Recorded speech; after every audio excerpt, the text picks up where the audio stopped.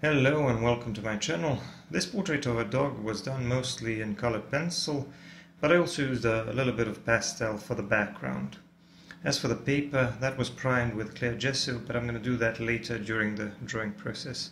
So let me show you how it was done. I'm going to start with a little bit of burnt ochre here at the tip of these ears.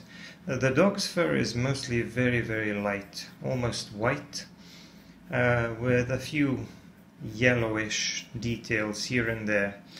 So I picked a light grey toned paper because I thought that it would be a nice background color, and I thought that I would be able to make the lighter areas pop out and use the grey as the base tone rather.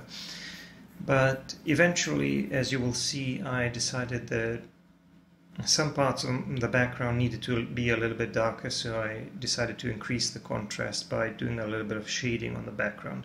I'll get to that. As you can see, I started off with a light sketch in place. That was done with a bit of chalk, and now I'm going over that with a couple of different colored pencils. Now this first part of the drawing process is going to be a little bit quicker because I want to lay down some of the base tones that I'm going to work on top of once I apply the clear gesso. Now as for the background, I realized that I want to use a little bit of blue, and I want to make the background a little bit darker in some places. And I thought that this would be a little bit easier with a pastel pencil rather than a colored pencil, because that way there would be less texture and the background would appear smoother. So I used one of the Master's Touch woodless pastel pencils that I have, and this one is a light ultramarine, but I also needed to make it just a little bit darker in some places to enhance the contrast between the main subject and the background. So I added a touch of black colored pastel pencil, and then I blended that in nicely.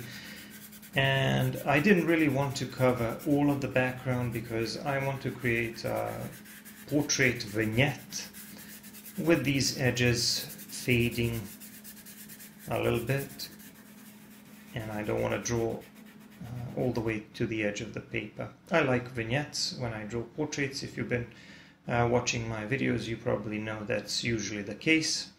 So that's what I'm going to do here, even though I have a little bit of a background. The only reason for that background is to increase the contrast between the background and the main subject, and to make the main subject feel more three-dimensional and to make it pop out of the paper a little bit more. So like I said, I used a bit of the light ultramarine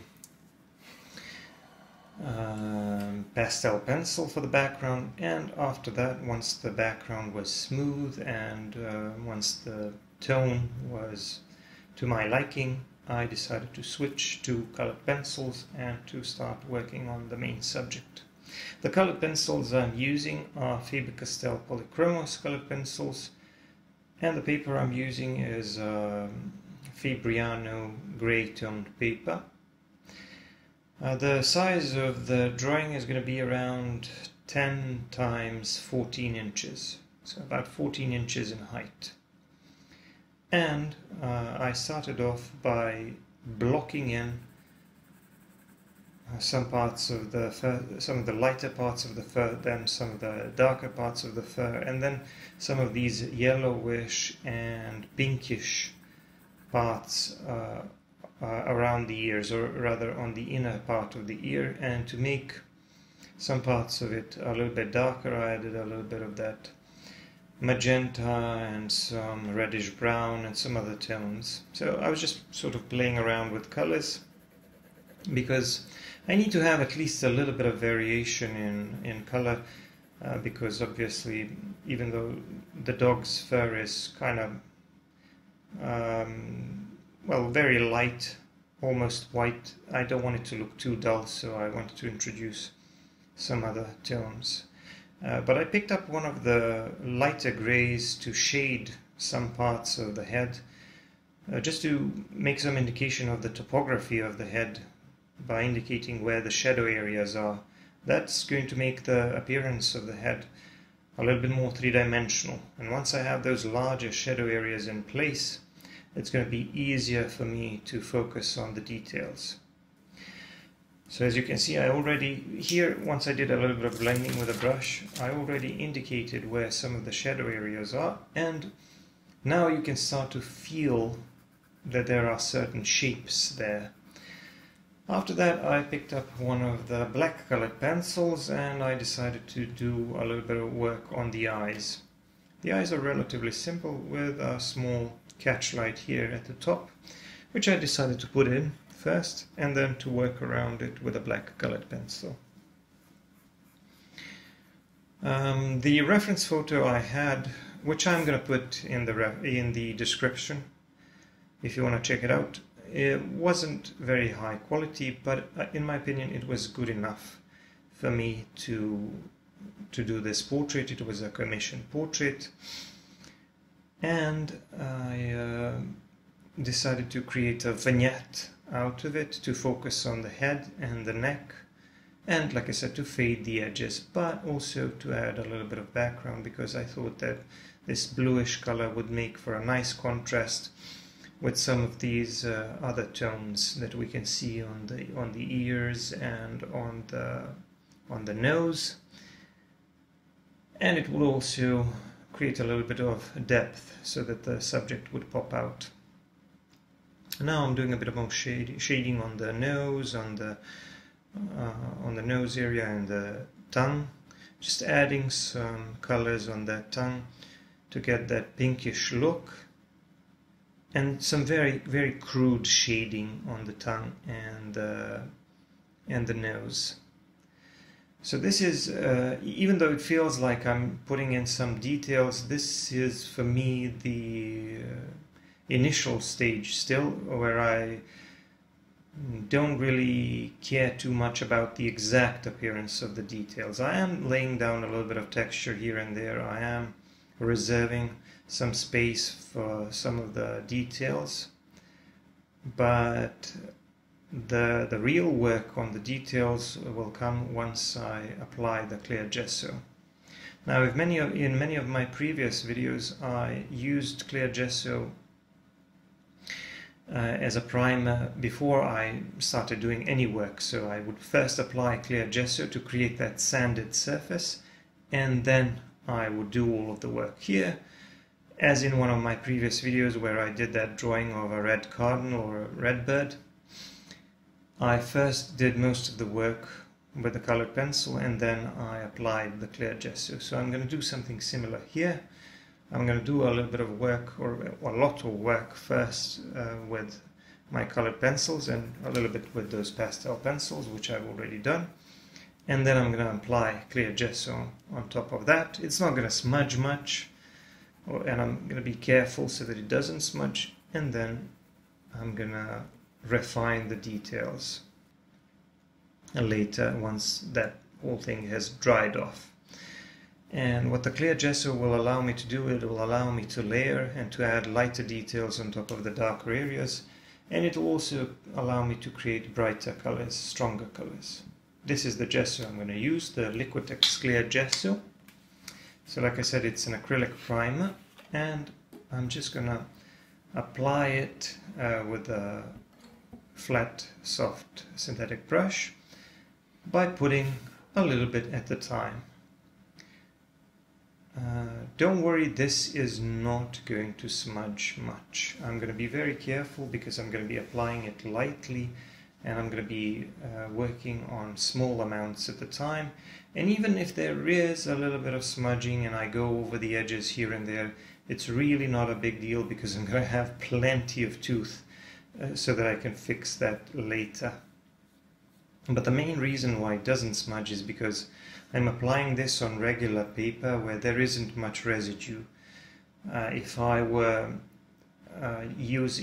working on a paper that already had some kind of a primer or a sanded paper, there would be a lot more residue flying around, because that rough surface grinds on the pencil and creates a lot more residue. But here most of the pigment just sticks to the paper, and in the case of pastel you just blow off the rest.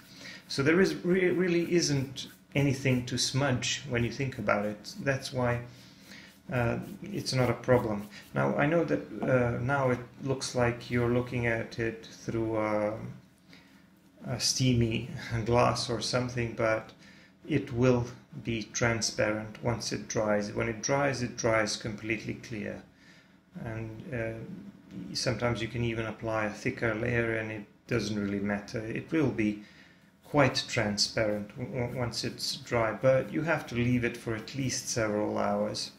So after I'm done with that, I'm going to make a break and continue tomorrow.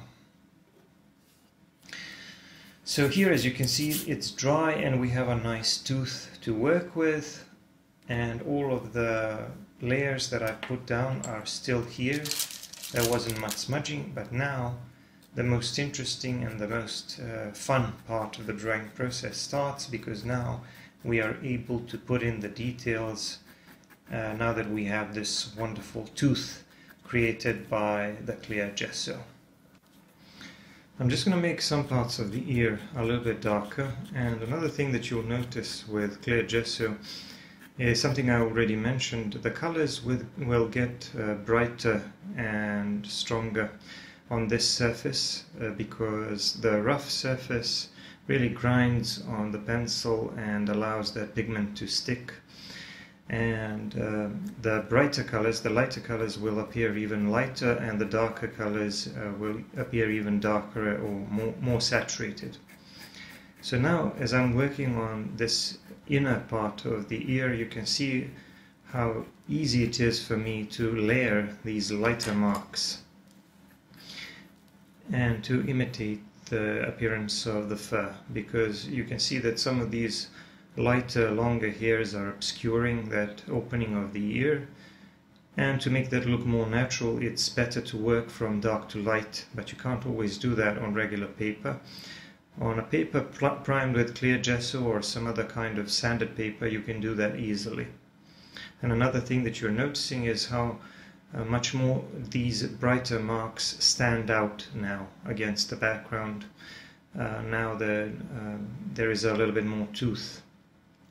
In order to imitate a similar effect on a conventional paper, you could pick a paper that has more tooth, and that would probably produce decent results in comparison to some of the smoother papers, but you would never be able to achieve what you're able to achieve here with a sanded paper or with a paper primed with clear gesso, which is basically the same thing. So you can see that even when I'm working on some of these darker areas, like for example the eye and the area around the eye, that darker skin around the eye, all of these values are getting even darker as I'm working on this surface, which is very good because it increases the range of value, making the subject pop out even more, making everything look more three-dimensional and more lively in the process. So I'm just going to keep working with a combination of these lighter pencils to refine the appearance of the fur as well as the shape of the face. So you can see that some parts of the dog's face are a little bit more protruded, like that eyebrow area, so I made that a little bit lighter because it's facing up, it's facing towards the light source, and that upper part above the eye is going to appear lighter. Also, that part around the cheeks, which is sticking out around the cheekbone, also needs to be a little bit lighter. Then it goes down and in a little bit, which is why I made it a bit darker. So by using these relationships between areas of lighter and darker value, I'm able to explain to the viewer what the shape of the dog's face really is. I'm starting to make it look a lot closer to the reference. And of course, another thing that I'm doing is refining the appearance of that fur so that it looks more like actual natural looking fur. Here I did a little bit more shading on the tongue, making this bottom portion, which is sticking out more, a little bit lighter, and this upper portion, which is closer to the mouth, a little bit darker because it's in the shadow. I added a couple more of these pinkish and purplish tones and a few highlights because it is a wet reflective surface, so I used even a little bit of white colored pencil here and there. Just modifying the appearance of the fur, this short fur around the nose. And now I'm going to do a little bit of work on the nose, softening some of these values and trying to make these nostrils stand out a little bit more, adding a tiny highlight to the nose itself, as you can see, so that everything looks more three-dimensional and so that the nose feels like it's protruding toward us. So I'm just really taking advantage of that tooth. And even though you can put the primer first and then work on top of that, there are advantages to doing most of the work or most of the blocking in first and then refining the details once the primer is in place, because that way there is less smudging and there is less mess. Because this rough surface creates a lot of residue, so if you were to block it in, first of all you would lose a little bit of that tooth and it would be a little bit more difficult to layer with those fine details, and second, if you try to reapply the primer or put some more of that clear gesso, there would be quite a bit more smudging than there was in this case. So once again, for those who are unfamiliar with my materials, I am using colored pencils on a surface primed with clear gesso. Clear gesso creates a sanded surface similar to sandpaper. If you don't want to use this, you can use artist quality papers if you have the money for them, or if you can find them, like UArt or pastel mat. Those will work wonderfully well, but this works almost as well. And it's a lot cheaper. Clear gesso is a primer for painting and for drawing. As you can see, it creates a sanded surface for pastels, for colored pencils. You can find that online, you can order it, or you can make one yourself, because the recipes can be found on YouTube, and it's really not that complicated. You can actually buy just a couple of ingredients and make your own clear gesso. And create a surface that will work really well with colored pencils, not just the higher quality colored pencils like I'm using now, but with any type of colored pencils. Moving on to the right side of the face, just refining that one in the similar manner that I did with the left one, and finishing the eye and the area around the eye socket and this eyebrow area. So like I said, this was a commissioned portrait of a customer who lost their dog. They had this pet for almost 2 decades and they wanted a portrait of her, and I hope that it turned out nice. Like I said, I added a little bit of more contrast, a little bit more value to the background, and I hope that it was a good choice. You let me know what you think in the comments. Of course, give me a like and subscribe, and don't forget to check out my other videos. Now, if you want to see longer videos like full-length narrated footage, and if you want to observe the drawing process in real time and see a lot more content, then you should really head over to my Patreon, because you'll find lots of stuff there. But here on YouTube you can also see lots of drawings of animals if you want to see that sort of stuff. Anyway, the drawing, as you can see, is now done. I'm pretty happy with the way the fur looks now. I just put my signature in the lower right corner, and that's it. The drawing's now done. I hope you like it, and once again, if you want to see more content, longer videos, check out my Patreon. Thank you for watching this one. I'm going to see you in the next video, and bye for now.